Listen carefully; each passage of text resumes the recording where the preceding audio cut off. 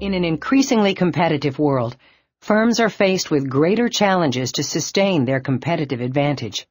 To meet these challenges, companies are constantly in search of distinctive capabilities that differentiate them from their competitors and thus pave the way for superior performance.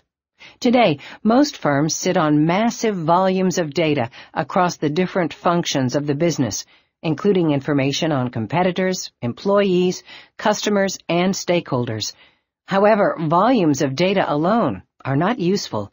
Firms need to develop the capabilities to understand the critical strategic business information that can be discovered from analyzing such vast amounts of data.